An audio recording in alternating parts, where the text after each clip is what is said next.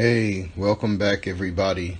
Welcome to a new episode of the Solo Wargaming Show Weekly Wargaming News. It's been a while since I did one of these. I think the last one I did was like a Gen Con special. But I think I did it in July, so we didn't do one in August. So this is going to be a long one. I'm trying to get this up on the weekend so you can watch it on Saturday. Sit back with a cup of coffee.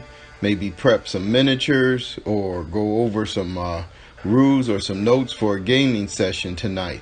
So right off the bat, we are looking at a new range that was announced at Gen Con called Marvel Crisis Protocol. And I think this is by a company called Atomic Games or Atomic Mass Games. But it is being done in conjunction with Fantasy Flight Games. So I'm not exactly sure what that relationship is, but they are producing this game together.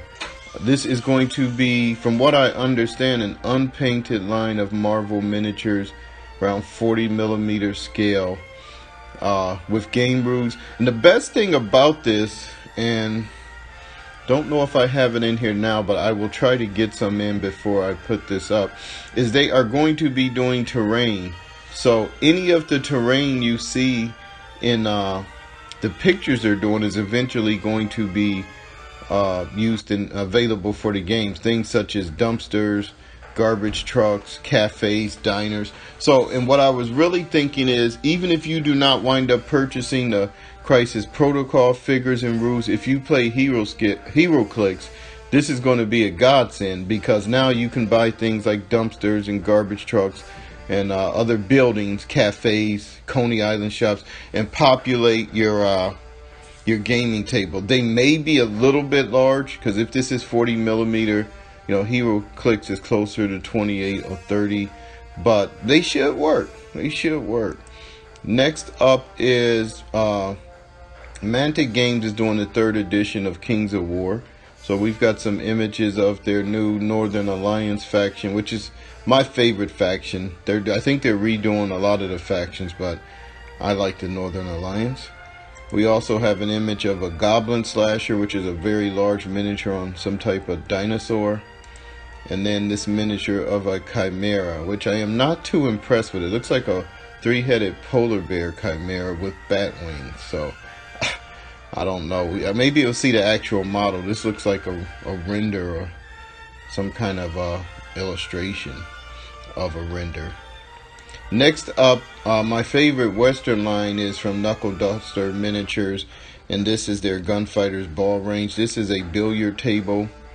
So again, they have a lot of items you can use to populate saloons or other diorama scenes in Western, 28mm Western play. And I still would like to get a good Western game up. I have a decent set of figures, and I have a skeleton of a town. So eventually, once I get that completed, I will probably do a play session for you guys.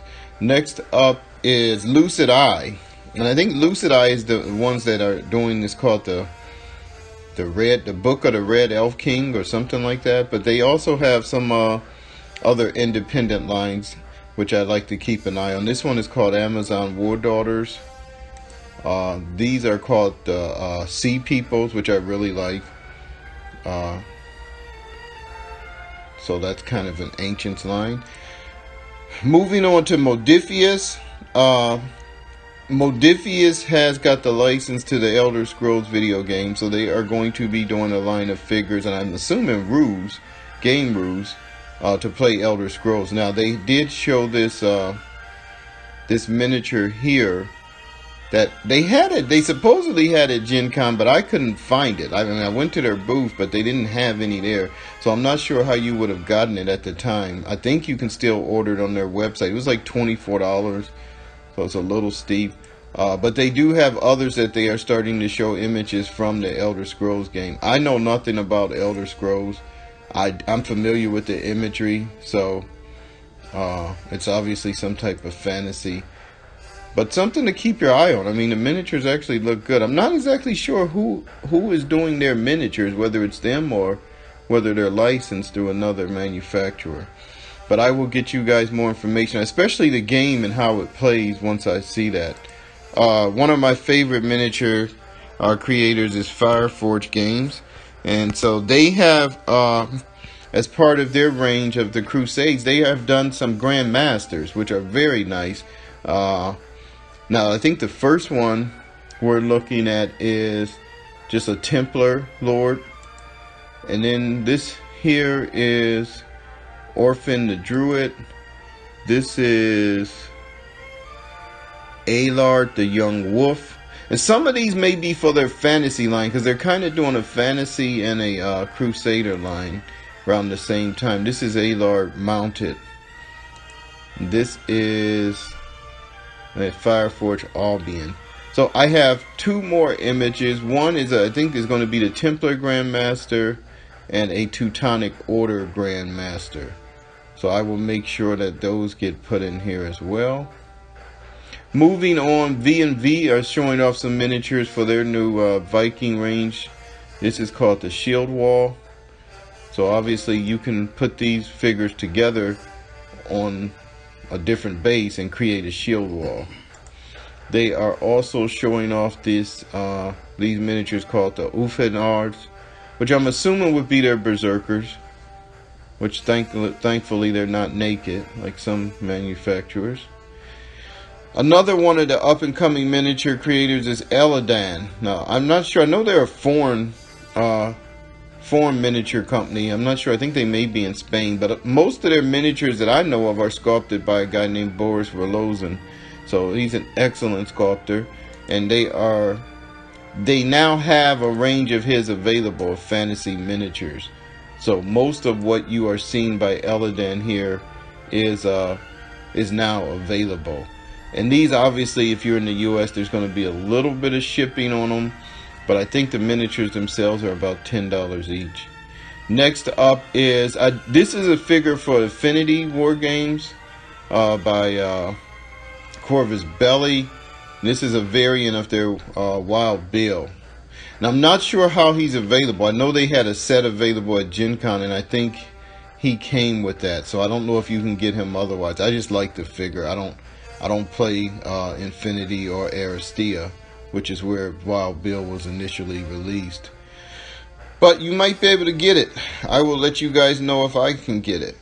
Another line of miniatures that is kind of making some news is called Mini Crate.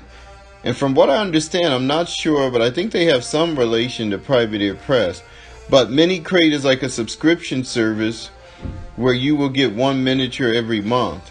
Now, they have a license with Robert E. Howard, so they are doing a Hyborian series, or basically a Robert E. Howard series, because they have Solomon Kane, who's not in Hyboria, as well as Belit and some other characters. But the kind of the big promo for the series is this King Conan sitting on throne figure, which I think we've all wanted ever since we saw the movie Conan the Barbarian. But there's a catch. So you cannot order this miniature individually.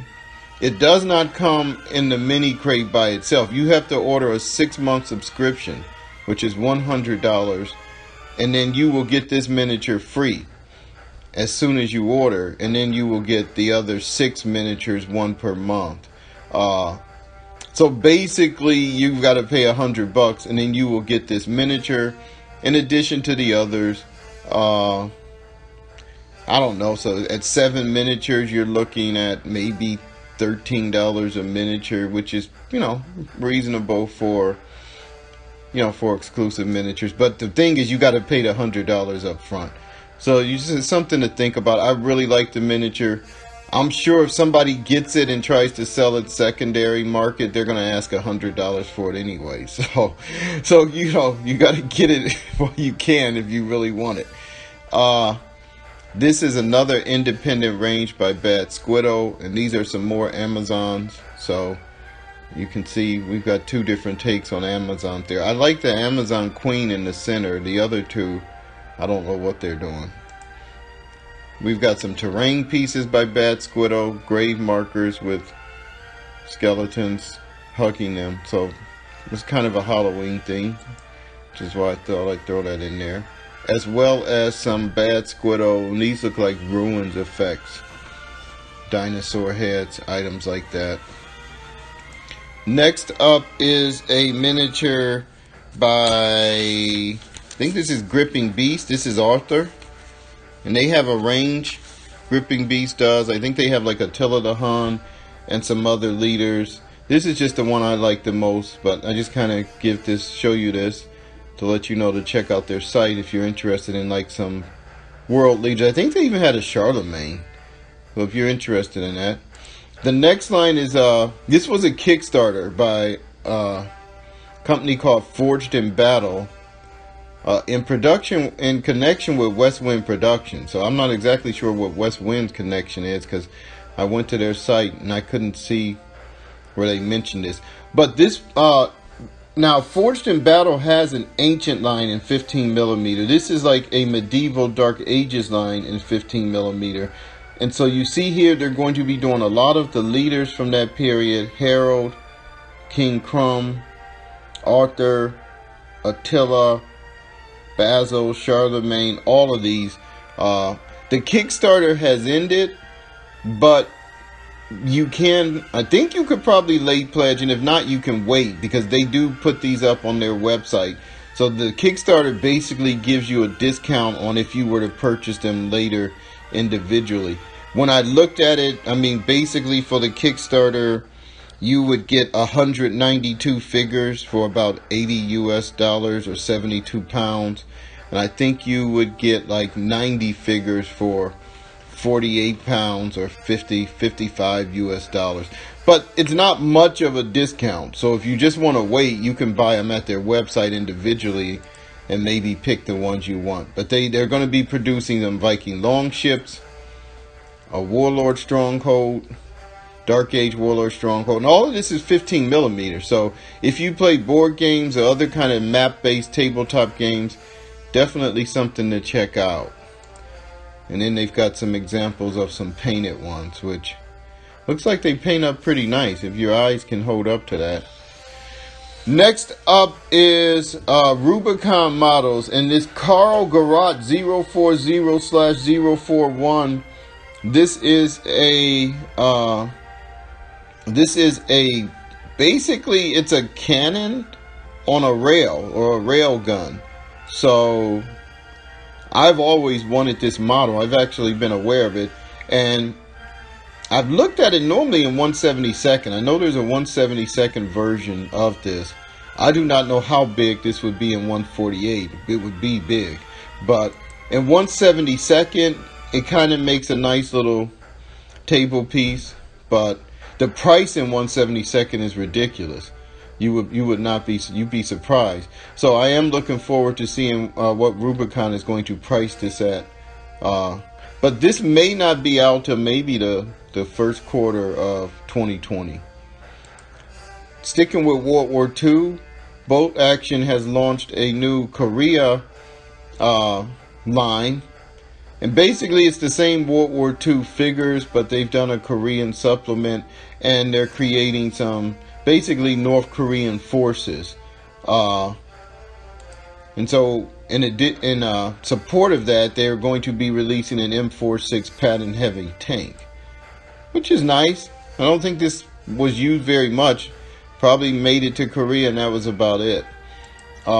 They also have a new Blitzkrieg German support group, a Polish Army support group, and a MASH unit. And this is MASH unit, not a real MASH unit. This is from the TV show, with all of the iconic characters. So if you like that, if that puts a smile on your face, you could pick that up. Reaper Miniatures is in full release of most of their Bones 4 miniatures and their new Bones Black line. So I've got some images here. We're going to go through them pretty quickly, just to give you an idea, of what is now available in Bones Black. All of these, from what I understand, were part of Bones 4. So if you did that Kickstarter, none of these are new. But if you missed it like me, or declined to do it like me, then you can now pick up some of these in Bones Black. I will be doing some unboxing of some Bones Black during my 48-day celebration of 800 subscribers. So we'll get a better look at these at that time. Warlord Games also has a new halfling army, which you are seeing images here, for their Warlords of Eraron range. And I do not play Warlords of Eraron. It basically is just the boat action game engine pasted on top of a fantasy background, which I don't like. I just don't think the mechanics work that well for fantasy. It's kind of silly to have a fantasy unit getting pinned or suppressed or whatever they want to call it. And I just don't like it for fantasy.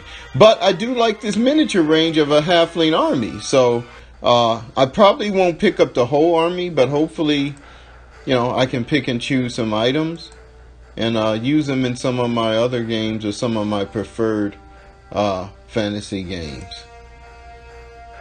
And so that's what you're seeing here. It's just images from their new halfling army, which I think is available. A lot of the things in here, when I put them in here, were only pre-order, but since it took me a while to get this together, they are available. One of which is Modifius's new Star Trek line. Now this is like a 32mm range of figures of both Star Trek series, which I think if you're gonna do Star Trek, that's how you have to do it. You got to get the license to both. So they have a landing party, which we're looking at here, also known as red shirts. So if you ever wanted to play one of the famous red shirts that turns into a pile of dust during a landing party, then now you can do that. But more importantly, or at least I should say even better, is the new iconic villain set. And so you can spot some of your favorite villains in here if you look closely. I think there's Q, there's a Borg, I think that's the Borg Queen. There's the lizard guy on the planet that Kirk fought. There is I think that may even be Locutus, which is actually Picard. And there is Khan. Yes, Khan. So I may buy this box set for that. These boxes run about $40, so they're not cheap. You're getting, what, 3, 6, 8 miniatures. So, I mean, it's $5 a miniature, but, I mean, you got to spend the whole $40 at once. So, I mean, if there's some of these you really wouldn't want, you know, you're just going to wind up averaging that out over the other ones. But those are available now from Modifius. Getting back to miniature releases, WizKids, a line that I'm doing some unboxing now on the channel, so check them out because there's one going up every day for the foreseeable future, has released their Wave 10 figures, one of which is this beautiful, magnificent Kraken. Now, I will say I have seen this miniature in my game store. It's only $30, which I think is, I think is acceptable. You get the boat, you get the Kraken bursting out of the water, and the tendrils. I actually like the miniature. If you look at it in person, I do like it. I have not gotten it yet simply because I'm hard pressed to really think if I would use this that much. Although I do have some scenarios involving a Kraken. The problem is I already have a Kraken from my Conan set, which is kind of more traditional. This Kraken looks a little bit kind of like a frog or something, so I don't know. I'm kind of on the fence with this. This is something I will probably pick up if it even goes on sale a little bit. But in addition to that, there is a whole new range of WizKids Wave 10 figures being released. So we are going to take a look at those real quickly, and I will be quiet.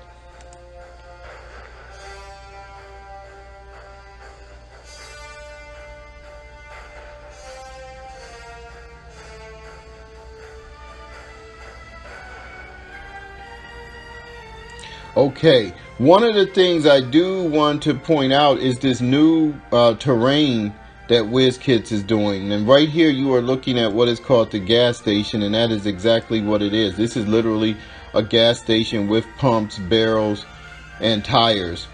I I think there's one channel, the Gallon Goblin, that has shown this. At least I don't know if they did the unboxing, but they got one in from WizKids, which is the only location I've seen yet that actually has a physical one. I think this would be great if you are doing some modern wargaming. If you are doing some zombie games, you could kind of put some rust effects on this. So I'm interested in that. But this is not the only terrain they are doing. They're doing a lot of other terrain pieces, including, I think, a goblin camp. I think they are doing a town. Well, I think they had the town out, but they're really getting into like scene sets. The problem is they're kind of expensive. I mean, they're averaging $65 to $80 for most of these scene pieces. So it's probably something most people won't pick up now, but on the secondary market, if it goes on sale, these are the kind of things in the future that, you know, just people will be grabbing up. But WizKids has not left any license unturned, right? I think their mission this year is to leave no license unturned. So they are also going to be doing a Transformers line. And this is like the cartoon version of the Transformers, which I think was the best. So you have Bumblebee, Megatron, and Optimus Prime that are going to be available. Again, these will be unpainted as far as I know. Again, in their effort to leave no license unmolested, they have picked up a WWE license, right? To do WWE figures. Now, I first came across this in the Game Trade magazine, and they were unpainted. But what we are looking at here are painted versions, so I'm assuming there may be two. The painted versions look like they're going to be $6.99, and I'm assuming the unpainted will be the normal $4.99. But guys, you got to get these painted. I mean, for $2 extra, you can get Andre the Giant, The Big Show, Eddie Guerrero, John Cena. Who is this? Let's see who this is. Come on, guys, you can help me out with this. Kane, Macho Man, Ric Flair, Ronda Rousey, Stone Cold Steve Austin, The Rock. Now, I do not like this Rock pose with him holding up the mic like that. I hope they do an alternate version with him in an action scene, because that's a wasted figure. Triple H. I don't like that pose either with him spitting. I'd like to see him coming off a ring. Somebody named Trish. I don't know. I guess they had to put some women in here. The Undertaker. Yes. There will be a starter set. You can see who's going to be in there with 2 females, which I have no idea why they would put 2 females in the starter set. That's just, again, I guess they figured they had to find a way to make you buy them. But you can skip over the starter set. Other than I think that's going to be the only way to get the ring. Moving on to another line that WizKids will be doing is Marvel. I told you guys, they are going after every license out there. If there's ever been anything that had a license, WizKids will probably have it before the year is out. So they are this line from Marvel, from what I understand, is in conjunction with the new X-Men. I think it's the X-Men animated series, HeroClix line. So you can actually paint these Marvel WizKids figures, take them off of these bases, and put them on those bases, or vice versa. Because apparently these bases are also going to have stats. So basically it gives you alternate poses for some of your Marvel HeroClix figures, which I am very glad that WizKids is getting into the HeroClix line. So, and you know, I think right now they're starting out not necessarily with, you know, with the well-known figures. There's a few in here like Warbird that I'm not familiar with. So I think they had like Cannonball or Psylocke. So, but I think more of them will be coming. I think these were just selected because this is what is in that current HeroClix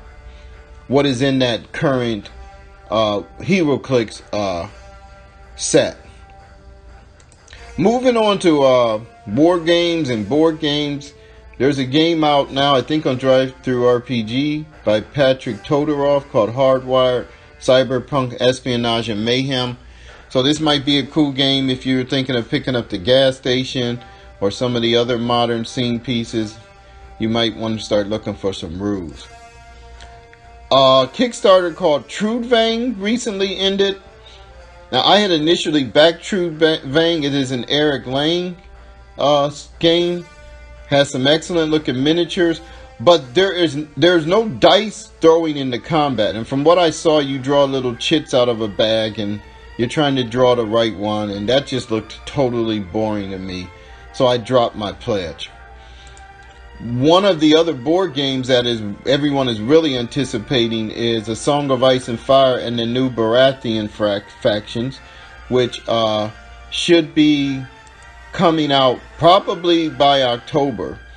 So you want to keep your eye out for that. This is going to be a real big starter, the Baratheon starter. Another board game that went to Kickstarter that I had really been anticipating, even though I never thought it would come true, was the Company of Heroes board game. Now, I used to play Company of Heroes on the computer just hours on end. Just hours on end. Matter of fact, we used to put together leagues and teams, and we would play in leagues and teams and score them, and we just had a lot of nights of fun. And this game, the video game has went through a lot of iterations to where it's still available on Steam now, but it's not really the same game anymore, and it's kind of lost its luster with me. So when I saw that they were doing a board game based on the original version of it, I was very excited. This is another Kickstarter I initially signed up for, but I later dropped. Because what I found out was apparently the combat in this game, again, there will be no dice rolling. You will simply compare the stats of your vehicle to the vehicle or item you are attacking, and then apply damage and stuff. So that seems kind of boring.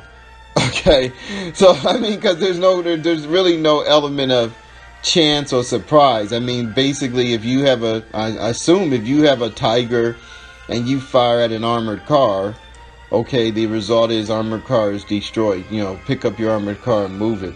So, I don't know. I mean, maybe it's more realistic than rolling dice and saying the shot missed or bounced, but I don't know, it just seems kind of boring. So, but anyway, I will keep my eye on this, because if it comes out and, you know, the gameplay gets good reviews, then, you know, we will revisit this and see if it's something worth picking up. And I mean, if not, you might just grab it for some cool looking World War II miniature vehicles and stuff. You could obviously swap these out in some board games like Tide of Iron, which I have Tide of Iron, and I've started painting up my figures, so keep an eye on the channel. I'm probably going to be doing a video showcasing that. So that is all we have for you guys. I don't know how long this went. I tried to move quickly. There's a few things I will go in and kind of fill in after I get through recording. I hope you guys are having a good weekend, a good month, a good year. Take care, and God bless.